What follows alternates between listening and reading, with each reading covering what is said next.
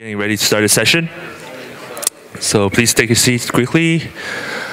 Okay, so we'll have a very interesting presentation upcoming here. It will be about Numba. So this is a new dynamic framework for optimizing NumPy code and probably other things. So we'll have a presenter here will be Travis Oliphant, and we'll also have later on, I believe, John Ray. We'll have a very interesting presentation, so give them a very warm round of applause. So thank you very much.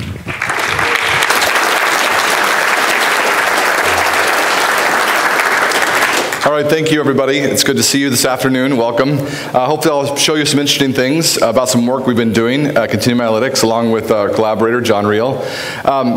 Forgive the jacket. Don't really try to intimidate you, but my wife has been trying for years to make sure I look nice, and my shirt's wrinkled. So it really helps hide the weight and the wrinkles, so don't worry about the jacket too much.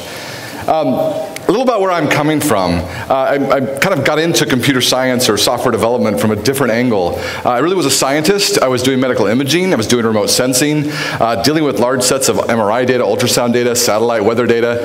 I thought I would spend my life, designing better ultrasound machines or better MRI scanners or new pulse sequences. But I got kind of distracted by this whole Python NumPy world, Python SciPy world. And so sort of after years of developing SciPy, developing NumPy, I've kind of become I don't know if I really call myself a software developer, but I aspire to be one. And have recently sort of learned compiler technology and realized how to help this enormous community of NumPy users.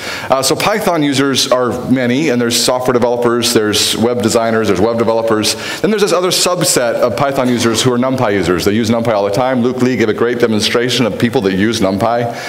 And they use it for doing array-oriented computing. And NumPy serves as the foundation of this very large ecosystem of all kinds of other packages that depend on NumPy as well. So it's not just NumPy. NumPy also has a C API that breeds SciPy, Matplotlib, scikit-learn, scikit-image. The list goes on and on. It's hard to estimate the number of users, but there's probably somewhere between 1 and 2 million users of these tools, which is very gratifying to see the adoption. Of course, it's a long history, and it's because it's the community effort that's gone into this.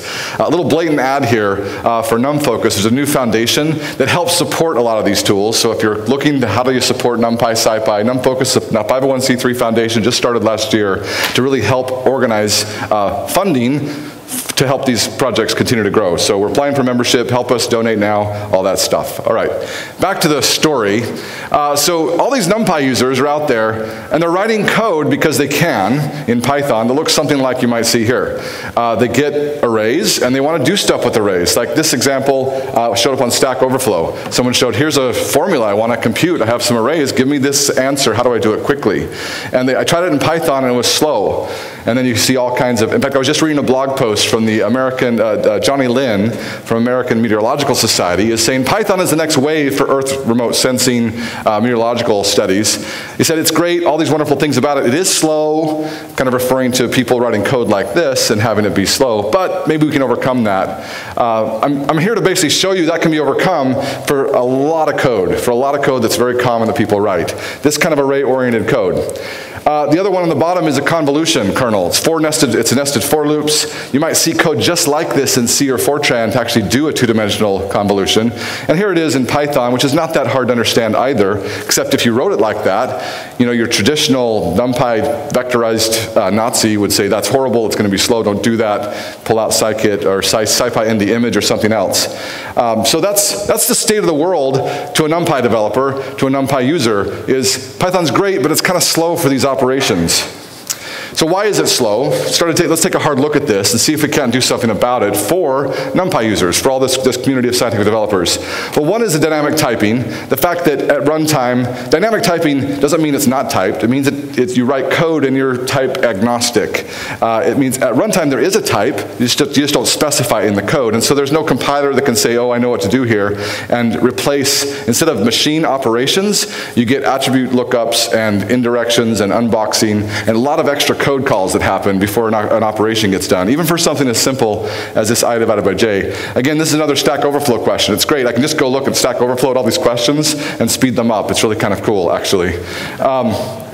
attribute lookups are another one, but another one that is going to be at the bottom of some of the demos in here, and I want to kind of be upfront about it to begin with, is the NumPy get item is actually quite slow compared to, say, get item from a list. By get item, I mean the brackets, A bracket I, A bracket J. Getting an element, now it's fine if you're getting an array or you're getting a subregion out of NumPy arrays. That's really what the selector or the get item was meant for in NumPy. So that's what it's useful for, and it gives you back a view, it gives you back a new array. It wasn't ever really meant to be getting element by element out of the array and trying to do operations on it. So in fact, that's quite slow. Not only is the get item slow, but there's another detail. The scalar you get back is actually something called an array scalar, which is also not as fast as a float when you try to do arithmetic with it. So you'll see me do some comparisons here, and I'm comparing essentially against Python code with NumPy arrays. You can write Python code that's faster than the Python code I'll show, so the speedups are a little bit biased in that direction. So, but not hugely, just somewhat. Maybe order of 5, a 5x order. We're going to show speedups that are much, much larger than that. So it's just a 5x piece. So those are some of the reasons Python's slow. And so what do scientists do today when they want to write code that looks like that, easy to understand? I just have a for loop. I want to be fast. What do? Well, you hear of projects like Scien, which has got a lot of attention, or traditionally, people just write their critical code in C, C++, or Fortran. They'll make a library of code. They'll hand it over to their guru that is a C++ developer or a Fortran developer. A lot of scientists actually just stick with Fortran and say, I just do all my code there.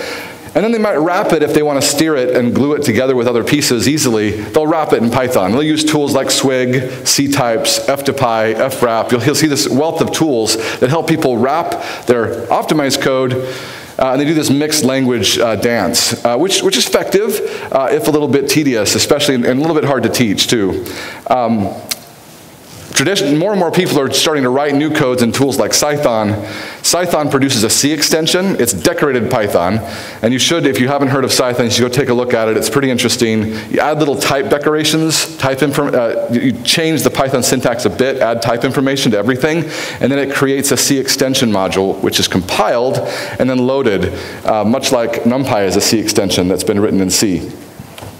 So Python's the most popular these days, but speeding up NumPy-based code should be easier. There's so much information there. We ought to be able to speed this up much, much more quickly. And I've sort of wanted to do this for a long time. I've sort of known that this is kind of a weak side of the Python NumPy ecosystem and kind of been uncomfortable, and you want to try to do something about it. Those who don't know what a NumPy array is, it's pretty simple. It really is a typed container. If you're used to JavaScript, there's word of typed arrays coming into most JavaScript compilers these days. NumPy array is a typed array. It's a very fancy typed array, but at the bottom of the core, it just takes a wrapper around a chunk of memory and then tells Python how to interpret every element of that chunk of memory. And then it gives method calls. There's a shape information that tells you how to interpret that chunk of memory as a 2, 3, 4, 10-dimensional array. And the array scalar, when you actually grab an element out of a NumPy array, because NumPy arrays can be things like int8s or uint, unsigned integers, or 32-bit floats, instead of pulling back a Python scalar, it pulls back a special array scalar that also has that kind of precision, that carries around the actual data type. That's especially true when inside of your data structure, your NumPy array is a record. Maybe your array has, instead of a float, it has a string, a float, and a complex number, all together in one record. Now what do you pull out when you get an element? Well, you get an array scalar. Actually, it looks a lot like a named tuple, or the named tuples were recently added to Python. So, here's the idea. NumPy users are already using typed information. They're already using typed containers, regular storage, regular access patterns. There's plenty of information there for a compiler if you do one of two things. Either provide a little bit of information for a function about what the type information is. So if I look back at this code, the looped version, if I look at looped version that has two arguments, k and a, I don't know necessarily what k and a is, but if I just tell it, hey, k is going to be a NumPy array of type doubles, two-dimensional NumPy array of doubles, and a is a one-dimensional array of type of doubles, then there's a lot of type information, and a compiler can produce optimal code. The other approach is to do something called a call site, which is a word that I heard from the Iron Python folks. A call site just sits and listens and sort of watches, and when it gets called, now it knows what the types are. Right? You don't have to tell it what the types are going to be, you just wait and see when it gets called about what the types are, and then you generate code at that point for the types that you were called. A little bit of type inference to determine what the output types are, and then you produce the code. So that was kind of the idea. Let's use this type information that NumPy has and other type containers have to build tools that let people compile their Python. So there are several requirements for this work. One is it had to work with a CPython stack. We couldn't start another interpreter. We had to work with CPython just to get access to the wealth of tools that are already there. Luke Lee showed in the previous talk about how to build scientific applications. There's a lot of code out there that relies on the CPython stack. We wanted to stay consistent with it. Want minimal modifications to the code. In other words, use type inference. Don't force people to decorate all their code. Just say the particular pieces that need to be specified. Want control, the programmer to be able to control what gets compiled and what doesn't get compiled. Basically want the ability to have a build step. Want to be able to produce a static extension. If you look at the scientific Python stack, there's enormous numbers of extensions from matplotlib, pandas has some extensions written in Python. You don't want to be jitting all those at runtime. You want to be able to produce static binaries you can ship and not have to pay the performance penalty on import time of compiling all that code. So you want to be able to control that and have that done in a more traditional way. And then also we want to be able to fall back to the Python CAPI whenever type inference can't determine what's there. If it's an object, if it doesn't know what kind of, it's a complex or a float or an int, we all can say is it's an object. It shouldn't die, it should at least use the Python CAPI and call something and do something intelligent. So we wanted to make sure that we satisfied that. Then we also wanted to produce code that wasn't just close to C, we want to make sure it was as fast as C. Maybe even our real target is actually as fast as Fortran, because like I said, there's a lot of scientific programmers who are still using Fortran because they say that's the way to get the performance code, the best performance. And that's our goal. That's who I want to target. I want those people not having something to stand on, have them all using Python. Want to be able to support NumPy array expressions. So you can still write vectorized code if it makes sense, because a lot of times it does make sense to express your ideas at a high level. And instead of writing a loop over every element of an array, just say y equals sine of x. That should also compile down to fast code. Want to be able to support actually the creation of these universal functions or these element by element functions that do calculations one at a time. In fact, I've wanted that for a long time. In NumPy, you'll see a function called vectorize. It's numpy.vectorize. And it was added because it's so often you want to be able to say, here's my code I want to run on a particular element of a large array. I can express it, now just make a universal function out of it so it can participate in broadcasting rules and casting rules and all the other things that are, all the other goodies that NumPy ufuncs have. Take this kernel and make it a ufunc. Well, that vectorize a little bit, it works, but what it does, it just uses object arrays, so it's really slow. It just converts everything to objects and goes to the Python interpreter every time. So it's not, I always wanted a fast vectorize. Wanted that for at least as long as NumPy's been around, and even before that. And then lastly, provide a tool that lets people think about writing their code, their NumPy-like code, and have a target or a pathway to run on a multi-core accelerators. Multi-core, the modern hardware that's coming down the pipeline. It's GPUs, Intel Xeon Phi is coming out. All these multi-core systems, and I don't want people saying Python can't be used and applied to those systems. It doesn't have to be true, and it shouldn't be true. And so NumPy has been able to take advantage of many cores for a while if you link against a correct library, and we wanted to make sure that people could write code that would do that as well. All right, so we want that, right? We want the world, we want everything. We want it to work nicely inside of what we currently have. So do we have to write it ourselves? Do we have to write the full compiler? Actually started that way a little bit. Fortunately, said, we're going to do it. There's nothing like a little ambition, right? And try to change the world. Fortunately, I met somebody who directed me to the LLVM compiler tool stack. I said, you know what, most of everything you want is right here. And I had to spend a bit of time understanding this because I wasn't a compiler guy, I didn't understand this. But I realized eventually that LLVM has done much of the heavy lifting. In fact, hopefully one thing you'll come away with this talk with is an understanding that LLVM can really bring compilers to everybody. A while ago, Guido had a project. I mean, if you've gone to PyCon as long as I have, you remember when Guido had a proposal for programming for everybody. Python is so simple to use and such an easy teaching language that you kind of get believing that everybody should be writing code. So programming for everybody was something was promoted a while ago. LLVMpy I think kind of going back to that spirit, it's compilers for everybody. You know, everybody can now write a compiler. It's not that, in fact, you really can with LLVM. In fact, I've got folks at Continuum who write compilers for, over the weekend. Happens regularly. So here's the face of a modern compiler, just for those like me who weren't steeped in computer science and don't know how to write compilers, don't really understand the context. It's not that difficult, minus the parsing and the code generation.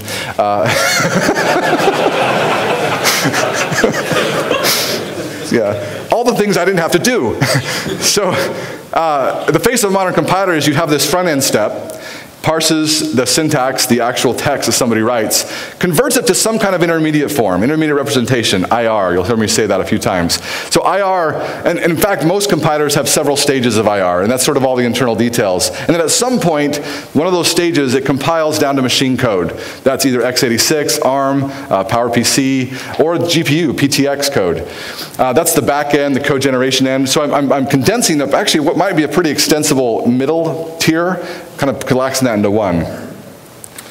So Numba, which is our compiler which tries to tackle those requirements I just spoke of, it really just has to deal with, by using LLVM, LLVM does for us the IR, it does all the code generation, does multiple optimization passes, and it compiles to multiple backends. All we had to do was go from Python to that intermediate representation. And in fact, the Python parsing is already done for us as well. So really it becomes a matter of additional stages in the pipeline to go from one representation of a parsed Python tree to an LLVM IR representation, and then machine code, automatic machine code.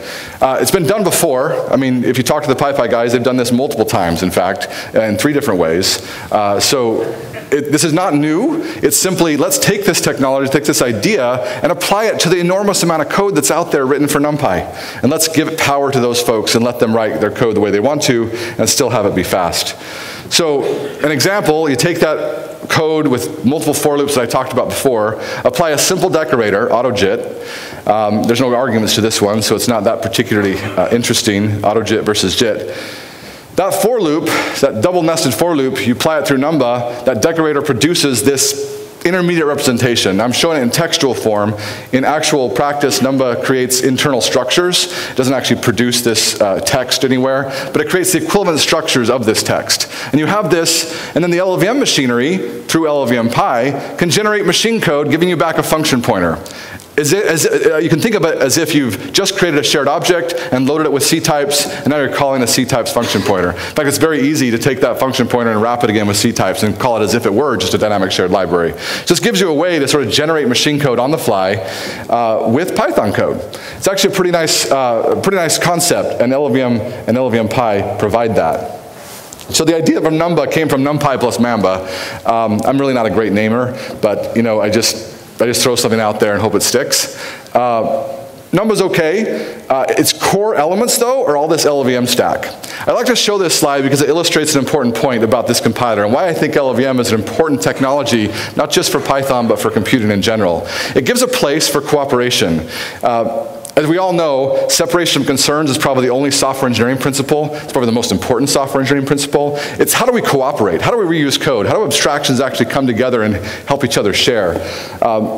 The biggest success of NumPy, in fact, has simply been its use as a common abstraction that people can use together and cooperate about their notion of memory. And actually, we talk about it as if it was a bit of a work, but last time I was on this stage talking to PyCon, it was actually about the buffer protocol. The buffer protocol, which might be a line from some folks, really emerged from trying to merge NumPy into Python. We got NumPy into Python, it's called the buffer protocol. We just didn't get all the math. But with something like Numba applied to those buffer protocols, and all of a sudden you can think about producing NumPy pretty quickly, actually, from that. But cooperating together is the important key, and that LLVM library gives people who make the hardware an opportunity to, instead of having to write a full stack compiler, they just simply have to write, they simply have to write essentially a code generator, write a backend code generator to the LLVM IR. But they're motivated to do that, because if they do, they get access to an enormous wealth of tools of people who are targeting this IR for their hardware. So it kind of levels the playing field. I'm actually not sure if Intel loves that. I'm actually not sure if NVIDIA loves that. But they're having to participate because everybody's doing it. Apple spent a lot of resources, really, in fact, the PyPy guys spent a lot of resources too, helping the LLVM project, helping to improve and grow CLang. In fact, that demonstration I showed you before, scien is in fact, uses LLVM as its backend. It just has a C++ parser for the semantics and the syntax of C++ on the front end to produce that IR. Okay, so the simple API, Numba is actually pretty simple. All that discussion was to help you understand, really kind of help wrap your mind around the idea that you can produce machine code from Python. And it's not that hard, and it can be done today, and it can make really fast code really quickly. If you use type containers. If you don't want to use containers that nobody has any idea what's stored inside of there, and we won't know at runtime, won't know until you actually execute it. That was the problem the PyPy guys are solving, which is a much harder problem than what we're solving here. The simple API we have is just two decorators, JIT and AutoJIT. JIT allows you a little more control. It's the fastest to call at runtime because it just produces a native function pointer. It produces two things actually. It produces a native machine code C function pointer essentially, or C equivalent function pointer. Then it also builds a Python wrapper around that. So you can call it just as if you'd written a C extension around that C function pointer. So that's JIT. You have to tell it the types of the arguments you're calling. You don't actually have to tell it the return type. We'll do type inference on that, but traditionally, a lot of times the return type is also specified. So this example here, where it's just basically drawn from an example I'll show later about the Laplace, solving a Laplace 2D equation. It's an update step, and you can see it's just a for loop over a two-dimensional NumPy array where the elements are stored to basically update it with a single point with the average of the neighbors.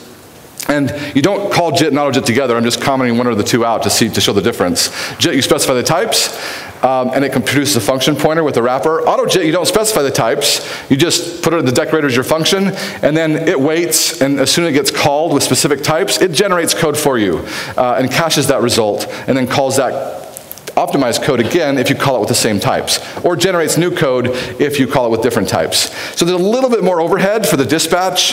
Obviously there's overhead for the compiling, but you only do that once. But there's a little more overhead for the dispatch, so sometimes I'll use JIT or AutoJIT. And so here's another example, taking the sync function, JITting that function, producing the IR, and that IR is equivalent IR as if I'd written that code in C or C++. I mean, so I do want to get across that once you type decorate your Python, it's equivalent as if you'd written C or C++, especially if you're using something like Clang to produce essentially the equivalent IR. So this really gives us a powerful tool to do things like real-time image processing in Python. Here's a simple example. 8 characters, essentially AutoJIT applied twice, one to the create fractal and then one to the internal Mandelbrot fractal converter, or determination of whether the iterations pause or not. Diverge or not, can produce 150x speed up with just a few lines of code. Really, it's kind of exciting because now I could write simple code, including complex numbers. Love Python for complex numbers. Want to make sure our compiler supports it as well. I can use complex numbers, and I can produce images very, very quickly. I can also take that example that was shown before on Stack Overflow, that looped version, and I just decorate it with AutoJIT. And now when I call that looped version, it looks like code that nobody would ever write unless they have Numba. Then you put the decorator on it, and now you have a C extension, or the equivalent of a C extension, if you've gone and put the work of writing that in Python or writing that in C, and the decorator makes it 1200x faster. Now that 1200x is an improvement over the NumPy, all those NumPy get items in there that are slower than if you'd done something different with nested lists. But nonetheless, that's the real benchmark for this case. And you can see it changes. It's 1200x speed up. It gets to about 200 or 300x speed up as your sizes get bigger, where a lot of time is spent copying a new array out. Image processing, if I have the nested for loops and I grab an image off the web and just do a simple convolution filter, 1500x speed up is not uncommon. And one nice thing about using Numba is, this is a nice way to say it, I'm sort of avoiding the debugging question. How do you debug the machine code you generate? Well, yeah, let's talk about that for a little while. Instead, you just don't decorate, and you debug with Python. Just make sure to shrink your arrays, because you're going to have a hard time iterating over your, that's a big speed up. 1500x is a big speed up, so you don't want to be trying to iteratively iterate over something that goes to 30 seconds that only used to take a tenth of a second. So just shrink your arrays, debug your algorithm, and then speed it up with a decorator. One new feature that we've just moved from a commercial product that we have as well into Numba, which is the open source version and BSD licensed, is array expressions. We want people to actually continue to write vectorized expressions. Write them like you would NumPy arrays. And with AutoJIT, what it will do is actually, at runtime, understand how you're calling it and really seek to try to optimize the compiled code that's generated. So it'll introduce all those loops for you and create code as if you had written this in NumPy. And that can actually be faster than what NumPy does. And there's just two examples of array expressions. What's what I mean by array expressions. I use the slicing syntax. I use operations with arrays. If you're familiar with NumPy, you know what that is. If you're not, that might look a little unfamiliar, but it works with Numba. And the one I'm most excited about, really, because it sort of started, it's the one thing I wanted so long ago, was this ability to create new ufuncs. And I'll show an example a little bit later. One of the very first modules I wrote in what became SciPy was a special function module. So as an engineer, as a physicist, I really, I like to solve differential equations. I like Bessel functions. I like Airy functions. I like all the spherical harmonics, all that wonderful stuff that has, you can put all kinds of math equations up and scare people and make them think you know what you're talking about. It's great, actually. But I wanted to compute those, and so I wanted this module in Python, but to do it, I essentially had to go out and scour the net, grab a bunch of Fortran code, grab a bunch of C code, link it, compile it, write a wrapper around it to expose it to as ufuncs in NumPy, and I was like, okay, great, we'll do this, and then everybody else will do this too, and we'll see if all kinds of special functions will emerge. And there were crickets in the hall, because nobody else was stupid enough to put in all that work to try to actually build ufuncs. So there aren't many ufuncs that get built regularly, right? Even though it's a really cool concept, and more ufuncs should be built because it's a cool concept, a cool idea. So now I think you can, with simple numba.vectorize, this will take your Python code, produce a machine code function out of it, stick that in the kernel of a ufunc, and now your ufunc has been created as fast as if you'd done it in C. So I was really excited about this, and that's currently in numba.vectorize. You can write your kernels in Python. And this starts to, some of you in the room, I hope, are thinking about, ooh, that could be parallelized too. Ooh, that could be used to target onto multiple cores or many of the little threads inside of a GPU kernel. And you're right, that really can be. And for a little while, we're trying to sell that. We know you guys are going to catch up with it and write that anyway, and so we're going to have to release that pretty quickly.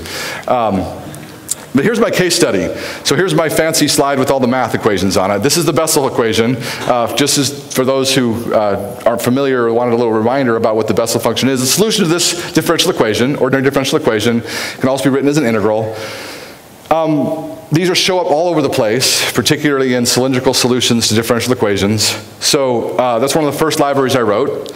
So here is the special function in Numba, right? So it barely fits on one slide, mostly because of all these little polynomials that are defined as arrays on the right-hand side of the slide.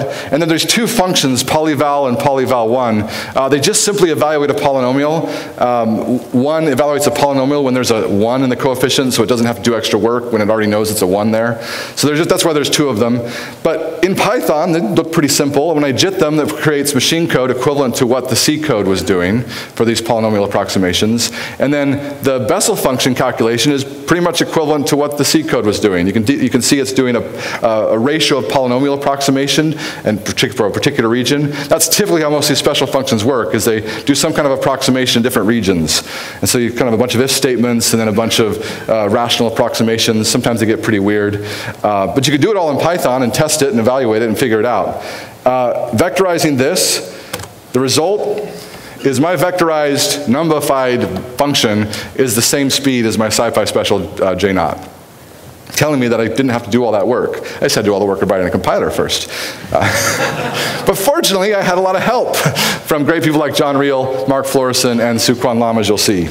I would argue that this code is more easily taken to a GPU, more easily adjusted, and you can apply all the great tools of metaprogramming, all the great cool things in Python for connecting this to other things, to other pieces. Integration is the story and is the important piece. Finally, I wanted to show an example that was adapted from a performance Python study that's made the rounds in the scientific computing space, as people try to say, how do I get more performance out of Python? This is this simple Laplace 2D equation. If you don't know what the Laplace equation is, it's a second order differential equation in space. You set it equal to 0, and there's a simple way to solve it just by iterating. You sort of assume a solution, and you just calculate every pixel. You calculate it as the average of its neighbors. You just do that for everything, and then do that over and over again, and iterate until it converges to a solution. That's what's happening here. This is the update step of that solution. The results, and this, I'm borrowing the numbers from some of the other solutions, or reran them again on my machine, so they were all comparable. But Cython, Weave is another solution that embeds C++ inside of Python. NumExpr is another approach to doing this. There's the NumPy solution was one.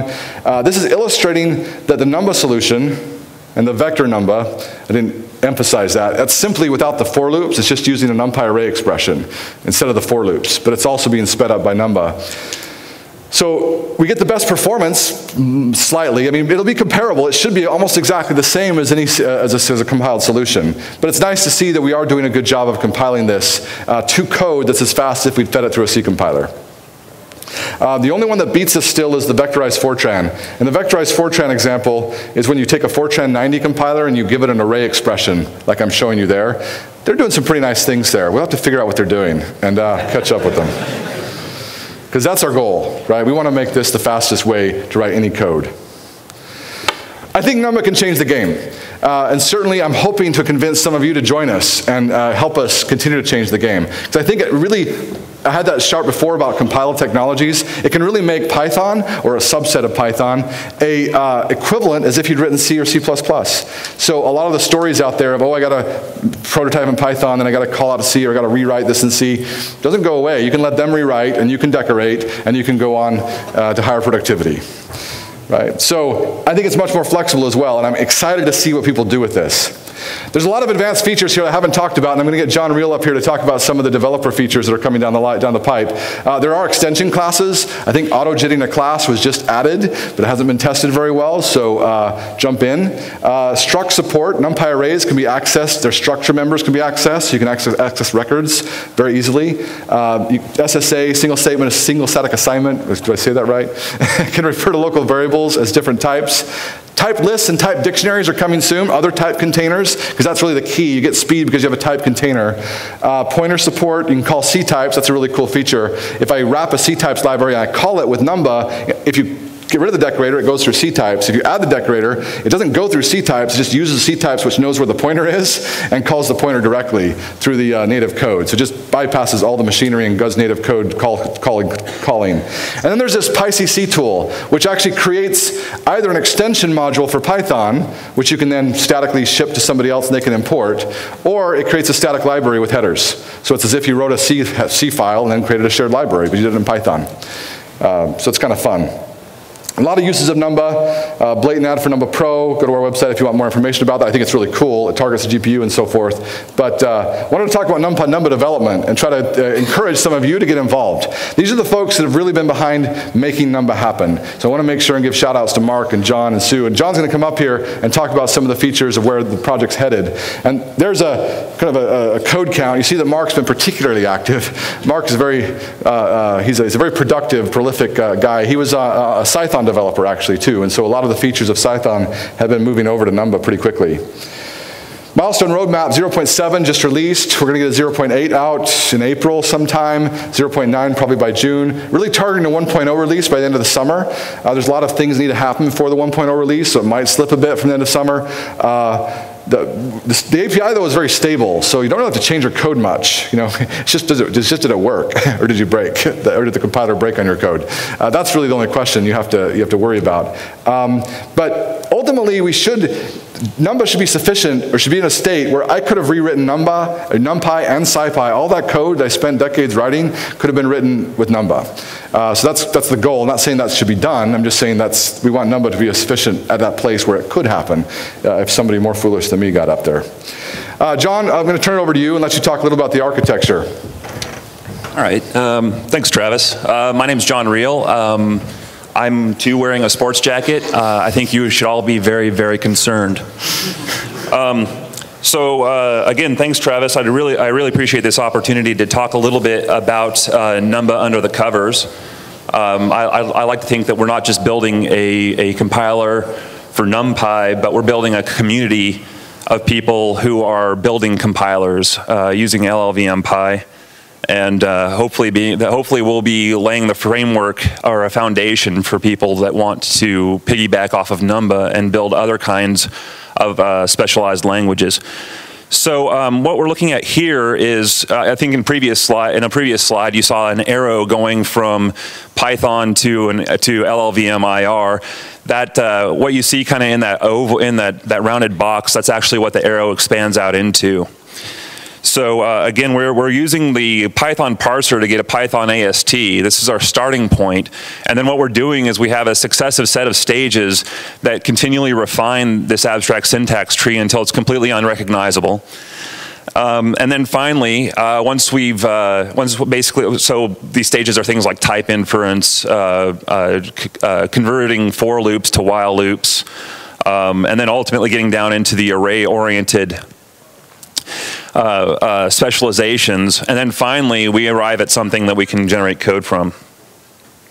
And that in some sense that's kind of a side effect at this point.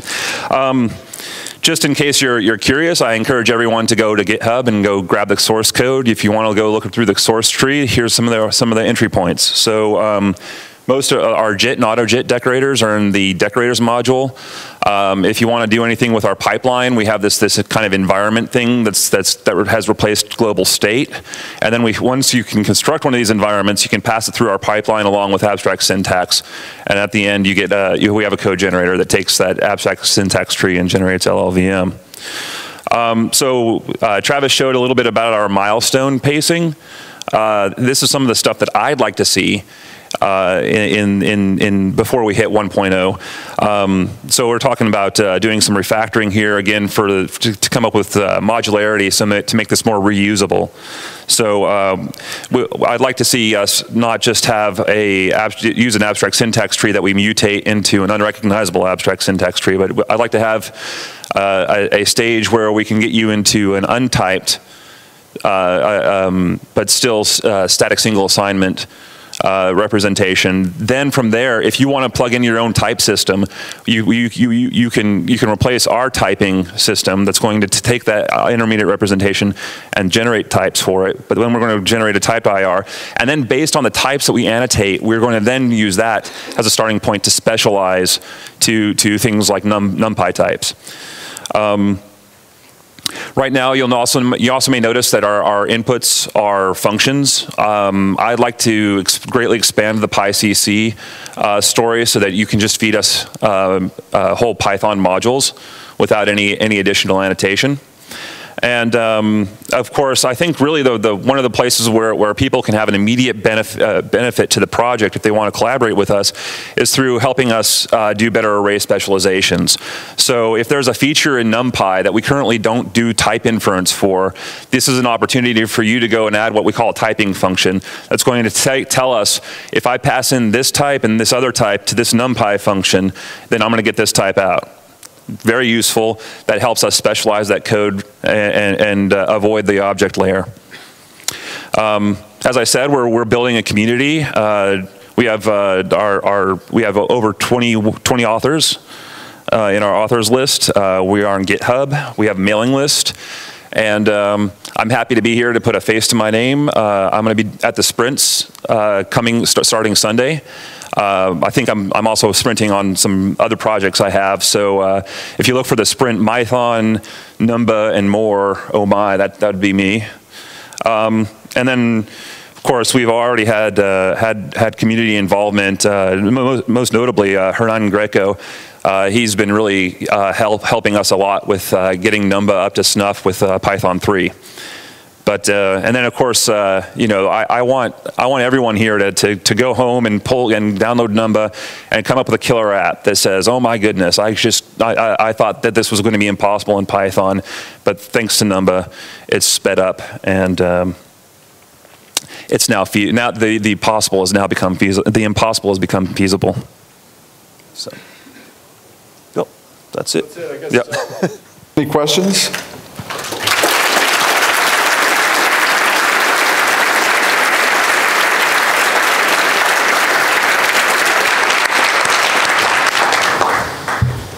Thank you very much for your talk. I'll begin with a comment first. I'm a little worried about what you're doing here.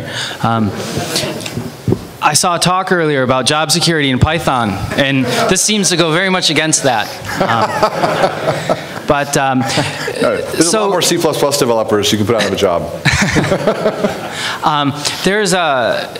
You mentioned the community and the ecosystem that NumPy fits into. How would you use this type of technology to like speed up analysis within like a data frame? Yeah, it's a great question. I think certain types could be added to Numba. I mean, it wouldn't be that difficult so that Numba can understand data frames and do the right thing under the covers. It would have to be educated a bit about the data frame, but it's certainly possible. I guess that would be the approach I would take. I mean, if somebody's writing a loop with a data frame, then you'd have to speed it up. Numba would have to understand that data frame object. But that actually gets to the point John brought up about making the compiler accessible. So it's easy to add that sort of thing. Thank you. Yeah. This is something I might have missed toward the beginning of the talk, but when you pass in maybe an integer and then a rich type, like a Python object or something, do you just forego compiling the entire function for that type pair, or do you call back into the Python? You call back into the Python C API. So you compile it, you just bypass the interpreter, you just end up with a bunch of C API calls. Gotcha. Yeah. So Travis, I have to ask, for those people on Stack Overflow that post those inefficient algorithms, do you ever just respond with exactly what they posted and then the Numba decorator on top of it? Yeah, I have.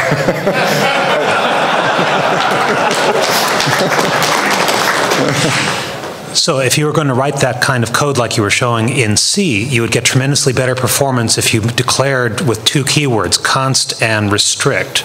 And I was wondering if you are able to infer the const and restrictness of things, or if you're going to add another decorator, or what? That's a great question.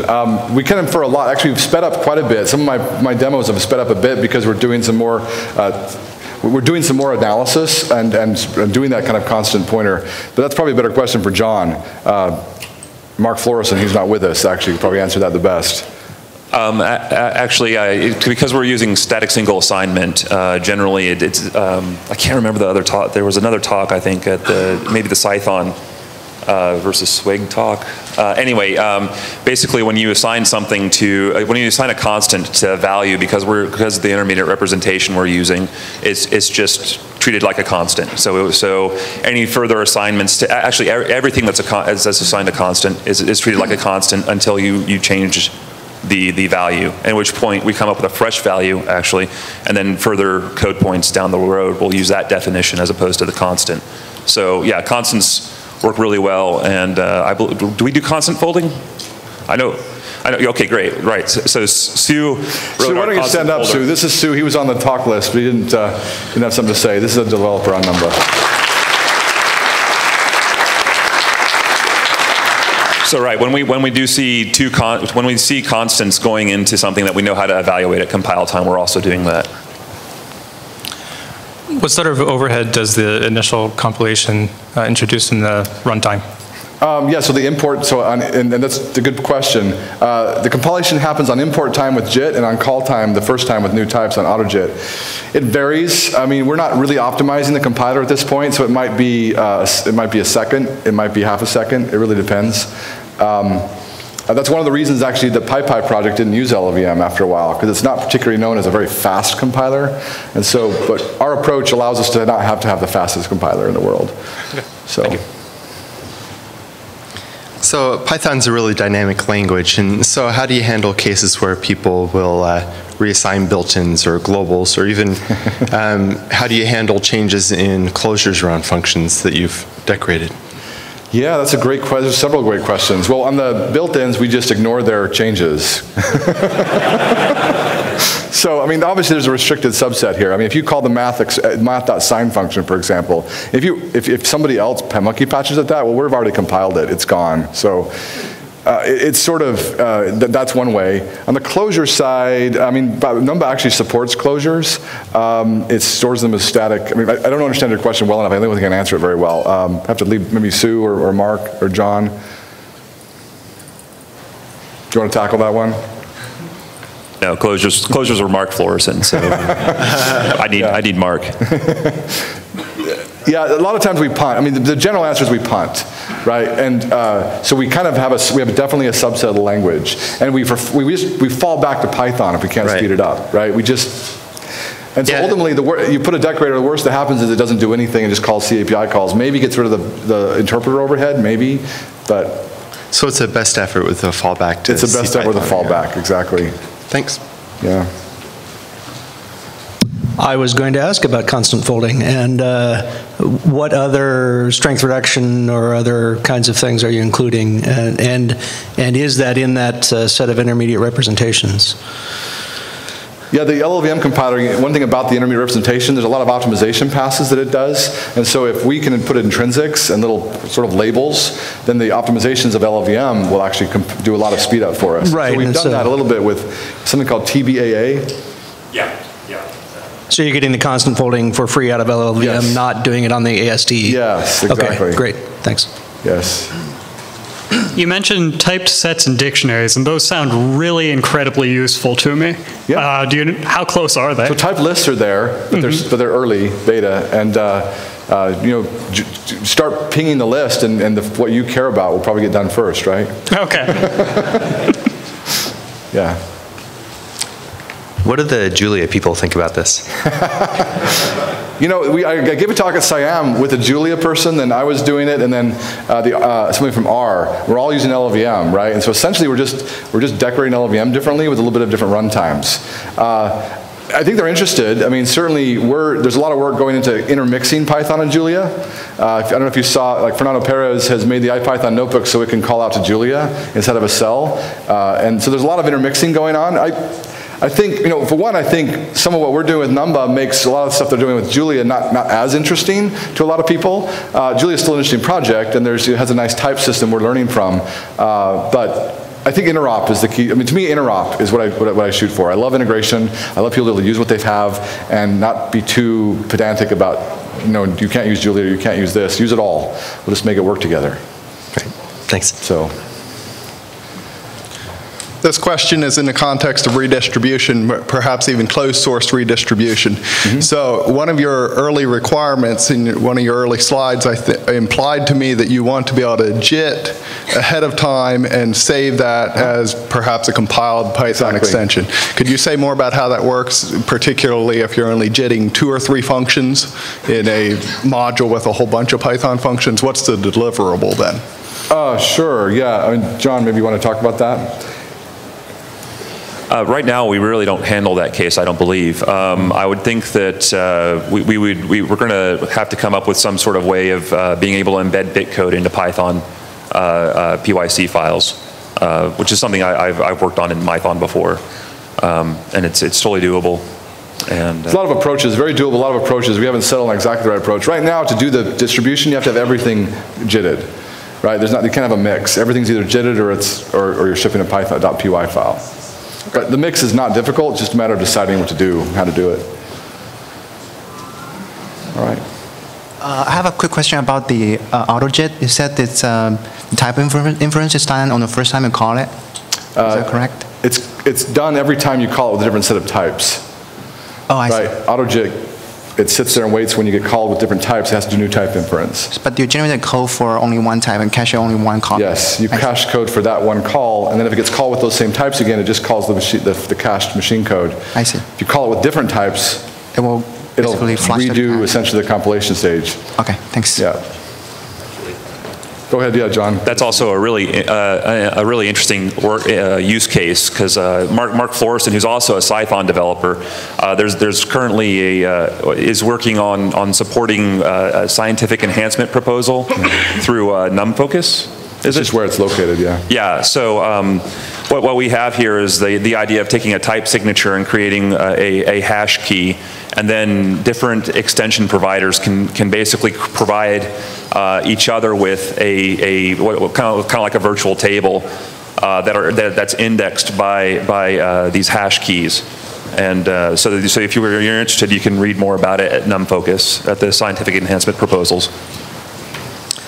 So can you just use multiple decorators then to pre-declare multiple entries in that hash table? You could, you potentially, right. Okay. Right now, the JIT has to be the last one. Well, not necessarily. Vectorize can go on top of that. Okay. I'm actually available at the booth. I'll be there until 5 at the Continuum Analytics booth. If you have further questions, I think we have to end the session. Is that okay?